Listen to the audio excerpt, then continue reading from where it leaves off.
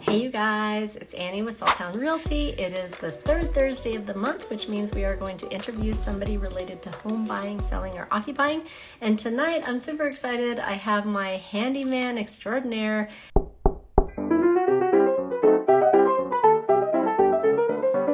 So this is Adam Vicinus. He has been my handyman for maybe like 5 years or something. Maybe And longer. maybe even longer. Yeah, Yeah. maybe 6 or 7 years. And this is a wildly talented person, and people will only get little snippets. He'll come over and he'll fix a little electrical, fix a little plumbing, fix a little this, fix a little that. And the deeper you get, the more you understand that this guy knows all kinds of crazy stuff. And so I'm super excited to have you on. Hey, thank you. Thank you. It's a And pleasure. Also, Adam is in a home that I own, which I love seeing my light fixture and my beam and my cabinets back there. He rents for me as well, and that's just sort of like a happy coincidence. Adam, why don't you give us a little backstory? Like, tell us your story. How did you come to be a handyman in Salt Lake City? Okay. So I guess it would start when I was about 5, and and I decided that my mom walked into the living room and saw the television taken apart, and with Classic. me holding a screwdriver in my hand, and she screamed and said, "What are you doing? What are you doing?" And I said, "Well, I wanted to play with the cartoons, and I figured it's the only way to let them out would be to take the TV apart, but I can't find them." So she freaked out and sent me on my way outside.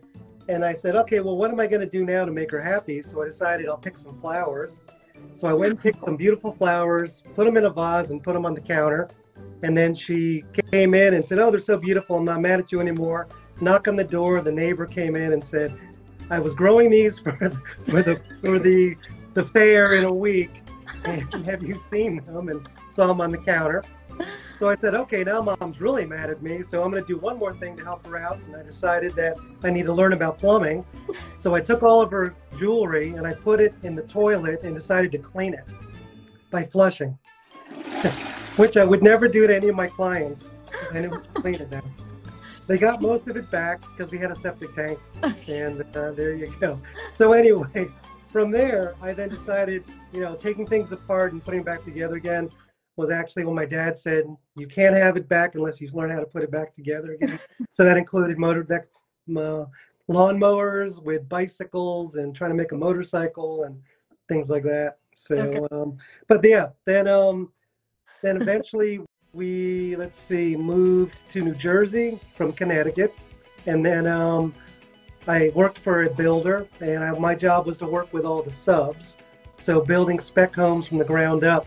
I'd be, learning how to lay block, build all the foundations, all the way up to stick framing, running electrical, and then all the way up to, putting in the lawns.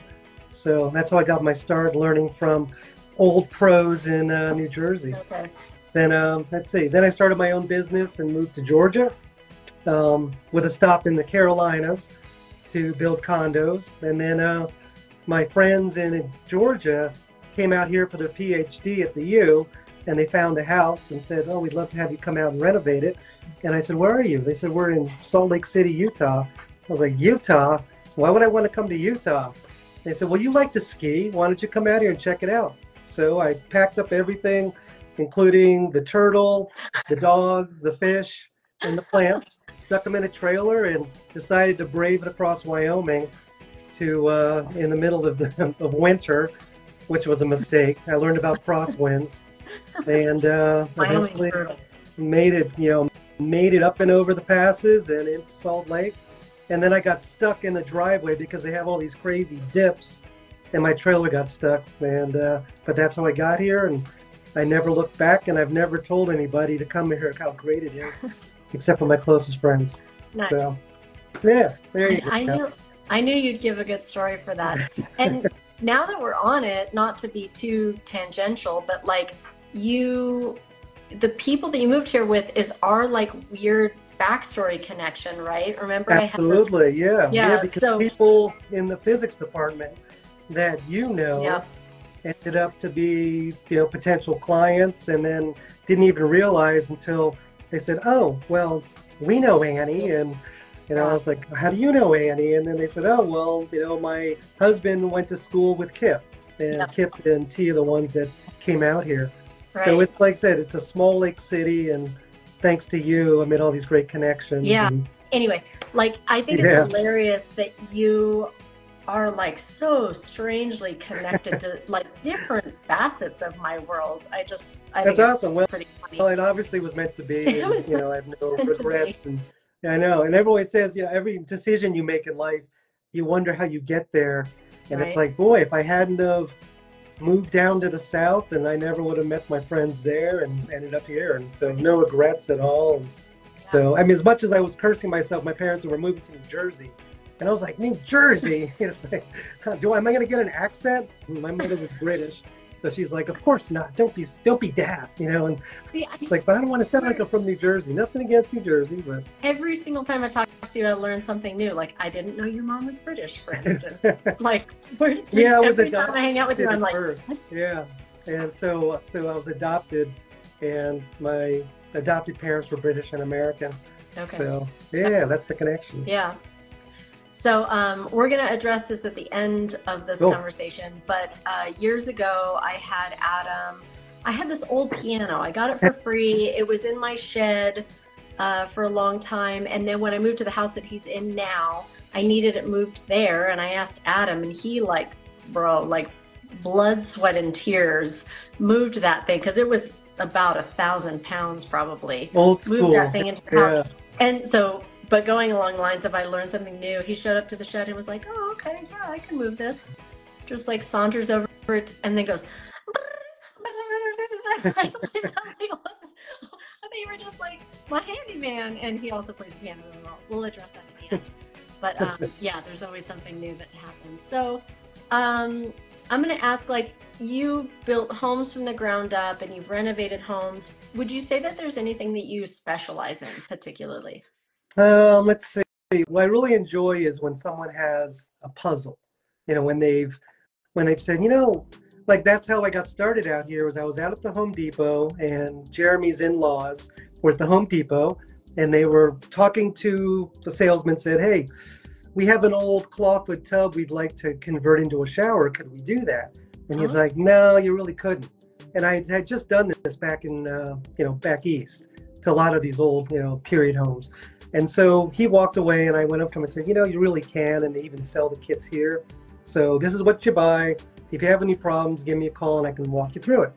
And so they ended up calling me back and said, "We really need some help with this. Can you come over to our house on Downington and do that?" And then that just snowballed into all of their friends. So Yeah. I've always liked just puzzles of when people say it can't be done, I try to figure out ways it can be done. Yeah. And I don't know. I think being able to do different aspects and not just having a separate contractor come in for just electrical, just plumbing, just HVAC, and just tiling and framing. Maybe it's nice to have someone that kind of do a little bit of each. Yeah. So that's what I kind of I, like being able to do. you know, I feel like this interview is going to be like me asking you the questions that I said I was going to ask you, but then also like launching into a story about you because I feel like I have so many stories. So my classic story about you is when I was living on 9th and 9th. So the first house I ever bought was a triplex on 9th and 9th, built in 1886. So like an old place, and 3 separate apartments. And they're pretty normal, but like a little quirky, the way that Salt Lake can be quirky. And I was living in the top level, and I had this wild dream of like making like a patio and a deck, and then it was gonna like launch into a whole carport, and it was gonna have like the spiral staircase. And I hired an architect friend who's a wildly talented person. This is no cut on this person at all, but he's very creative and artistic and like loves to like see his things come to life. So I hired him, and he had all these different ideas, and they were all a little weird, and will this work, and like all the things. And I spent probably 2 months working with this guy, and I had Adam over for like some other thing, like some little like, oh, I need this little repair or whatever. And I think you saw the plans, or I don't know what it was, and you were like, "Oh yeah, that sounds like a cool idea." And you looked around and you're like, "Well, why don't you just put a door there and do it like that?" And it was like the most simple, easy solution. And I consider myself a pretty clever person who can figure things out.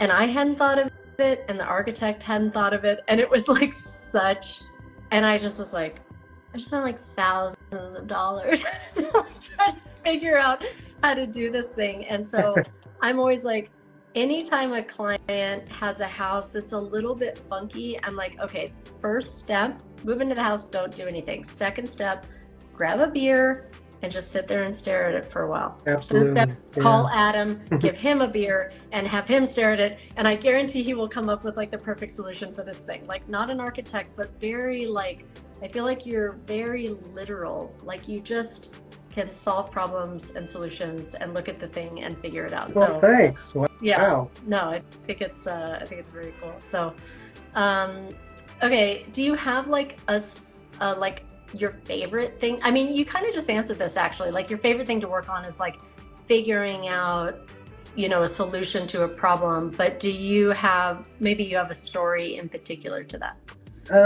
Let's see. Besides the bathtub. You kind of just are always, you're answering like all my questions. Well, and so, okay, I mean, just like recently, and this again isn't a bash against anybody, but I guess someone had an inspection and they said, oh, well, the hot water heater's not working, so I couldn't tell you if, you know, the water's hot, and I couldn't get it lit. And so when I went over there and looked at the list, and, you know, I just simply turned the dial to pilot, and I pressed the button, and I looked in the window, and the pilot, you know, stayed lit, but I kept my finger on it, and, you know, for a while, and let it go, and it stayed on. And I was like, oh, cool. Then I turned the knob, and the flame went up, and 30 minutes later, they had hot water. Yeah. And so the, you know, the husband went over there and he's like, oh my God, this is amazing. How did you do that? And I was like, well, you know, not that I went to 8 years of school for this, but you know, he's like, I can't believe the guy told me it didn't work and he was going to make me buy a whole new water heater. And I said, well, I'm more than happy to, because it is about 25 years old, but at least you'll have hot water for you and the baby. And, you know, it's going to be, everyone can be safe and feel good. So, I mean, that's just something that but is there a particular field that I enjoy? Yeah, if you had to be like a builder, an electrician, or a plumber, or anything, like if somebody was like, I'll give you $300,000 a year to be this like thing, is there one you would choose? I'm just gonna throw questions at you this whole time. Yeah. So yeah, I wish I could say yes, there's one particular thing, but it goes such a gamut because I enjoy working on vehicles and motorcycles and audio video systems, you know, when just to hang a TV for somebody and put a box in the wall when there's no wires, and they're like, oh my God, I can't believe there's no wires, you know, and just simple things like that. I think it's just seeing people be happy and think that it's going to cost them a lot of money and showing them that it really doesn't, even if I ask them to help me with it or teach them something about it. I think maybe that's what it'd be, teaching people how to save money and how to do some of the simple maintenance themselves. Yeah. So they don't always have to call somebody like me to come in, you know, as much as I enjoy, you know, having them call me because I meet new people. I think it's more about just teaching people how things work and not to get ripped off. You know, that's the main thing. Yeah. I get these stories all the time. Oh my God, we just got this estimate for $10,000 for a hot water heater. And it's like, well, was it made out of gold or what? Why is it so expensive? Well, I'm in Park City and I don't know. Yeah. It's like, well, enough said. Yeah. So, I mean, that always comes up. And, yeah, I always feel bad because like, you could be charging much more than you charge. I will say that your rates are very well, and maybe I get special rates. Of course you do. And everybody and gets the friends and family discount. And my clients get special rates. I get that, but I doubt that there's anyone out there that you're gouging. Like I think you're really kind with your rates because you're a talented person. You can do all the things. You're like a one-stop shop. And I just had a contract where a plumber bid $2,200 for a hot water heater, and I'm like, okay, first of all, I have a plumber, like a certified plumber, who will do it for $1,500. And I was like, and second of all, my handyman will do it for like less than that probably, you know. And so I like So I appreciate that you keep things simple. Maybe you should start like a YouTube channel, like Adam's. Yeah, You know, yeah, maybe. You know, they need to show people how to do things. Yeah. Yeah. No, I thought about that now that because I've never really been on Instagram, and now that I think I'm figuring out how to maybe post videos, you could do, you know, with you, because I've watched some of your videos, and I'm like, oh, these are cute, where you're, you know, in basically a stone wall, and you're like, but check out the bones in this, you know. I'm like, well, it's a cemetery, so probably a lot of bones. Yeah. And you know, Yeah. but Maybe you still like, you know, there's no bathrooms, there's no bedroom, but you know, there's a lot of potential. Oh, my fake, my fake videos. Yeah, so I thought, well, maybe you could do videos just to show people some basic things, because I've had calls where they can't figure out this electrical problem, and it's simply a light bulb. Yeah. Just unscrew it, put another one in. Hey, look at that! Wow, that's amazing. Well, I mean, I don't think you need to do videos that simple, but like some troubleshooting videos and things. Maybe we could start an enterprise together. Of like, no, I know, and you're right. I mean, it's not that simple, but more of like a garbage disposal. I get lots of calls. Oh, it's not working, and I try to walk them through getting a little wrench and spinning it to get it moving again. Yeah. Just make sure it's turned off when you know. Right. Have your hand on the wrench. Yeah. But stuff like that, dishwashers, get lots of calls, washing machines. So yeah, a lot of appliances lately, it seems like. Well, the appliance guys are crazy. Like I've historically had, and hopefully he's not watching, but I've historically had an appliance guy. I think his business name is the appliance guy or something like that. And man, I'll tell you, his rates have gone really high to come. Yeah, and he it's expensive to hire an appliance guy. Like I feel like anytime somebody is specialized in something, the prices go up. You know, like an HVAC guy, needs to change one little fuse or something, and they're paying for like the company and the insurance and the truck and the part. The time is not, it takes them 30 seconds to put that thing in, right? It's not that. They're paying for like the whole thing. So when you call like companies that rhyme with Schminny Mowers, like when you call those guys, they're paying for a lot of other stuff. Sure. And so that's what's great about you is like, if you're like, I know it's just this one little part, this one little thing, you're not paying for all of like the marketing, the truck, the website, all the things, and you can come and just, this is just what it is. And so 99% of the time when I was like a burgeoning homeowner, I would go on YouTube and figure out how to do all these things myself. But I'm like, it's legitimately just for a appliance or like a little part in an HVAC or something, it's way easier just to call you. I'm nervous now though that we're doing this and everybody will call you and I'll lose you. No, you'll never lose me. Okay, good. Plus, you know where I live. Yeah, I know where you live, mister. Exactly. Yeah. So, any like funny stories you want to share? You kind of have shared some stories, but you basically answered all my questions really easy. I figured this would be more of a banter interview anyway, so. Well, back in Atlanta, I got a call because there was water dripping from someone's ceiling. So I was able to go over there and knock on the upstairs neighbor's door and discovered my first hoarder.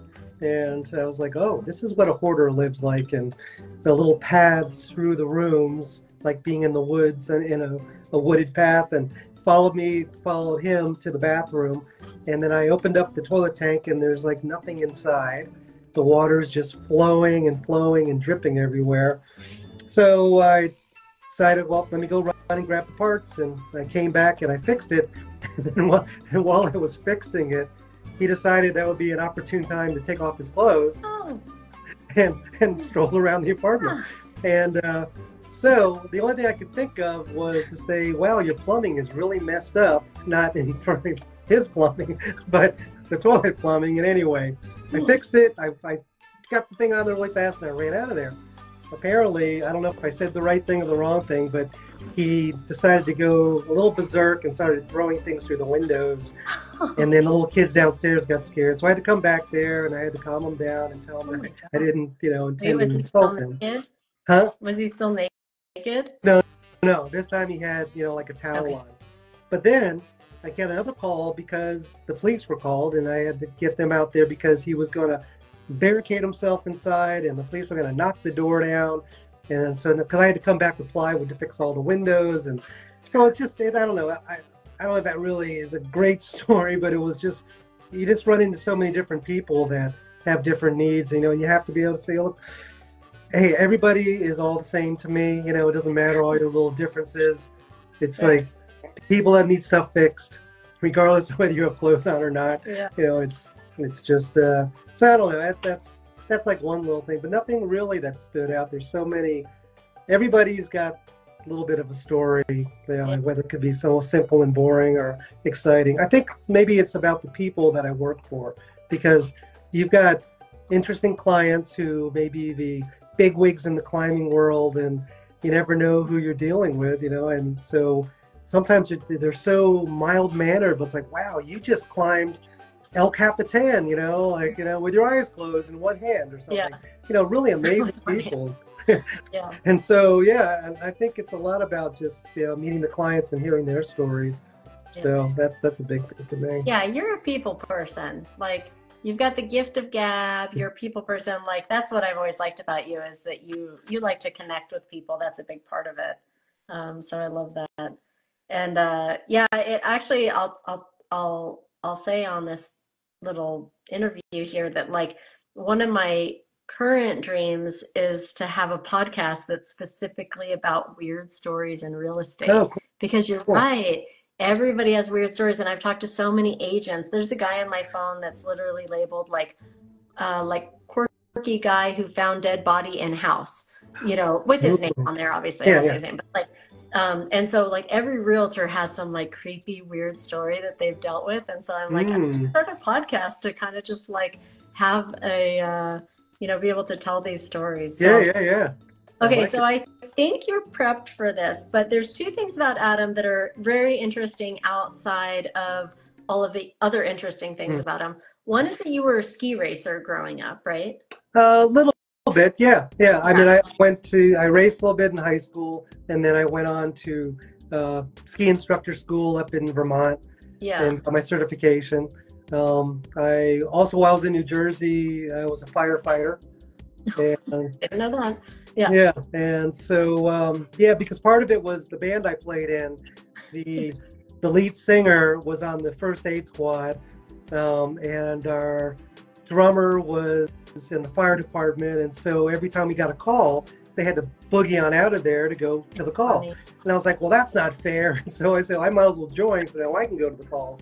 So I did that, and became a firefighter, not just for the calls, but to, you know, help people. Sure. Yeah. So, and we went to a couple of different, where we're pulling elderly out of a retirement home, and I was on the newspaper or on the front page carrying a woman down my shoulders, kind of thing. Of course you were. So I did that, so skiing, a huge love when I came out here, and I was like, I can't believe I've never been to Utah to ski. I thought I was a snob that said I don't need to go anywhere because everything I need is on the East Coast. The skiing in Vermont is so good. Like, everybody knows that. It's just like so hard pack. When I came out here, I brought my 201 racing skis, and the people are like, "What are those?" Exactly. Skis, you know? No. Legs are like this when he skis. They need these big fat wide things. I said, those are water skis. Well, what do I need those for? No, you'll wait till we get a powder day. Yeah. So I learned. Exactly. Yeah. Exactly. So I haven't skied with you, but Adam also works at Deer Valley during the winter times, and my guess is that he's like a phenomenal skier. You don't have to answer that. That's just my guess. So one is that he was a ski racer. I just learned that he was a firefighter, and he's also a very good piano player. Are you prepared to play some piano for us tonight? Yes, I've been sitting here at the piano. So I figured that you were set up for it. So let's end our little interview here with some. Well, and thanks to you, because you had put your upright piano in this exact same spot. So I was like, when I came in, I said, this is where I'm going to put my piano. It's right here. So I'm going to keep the vibe going. Right. Well, yeah. I enjoyed the spot and then the great acoustics. So I'll just play a little something, and let me know if this is loud enough. Can you hear that? Yep.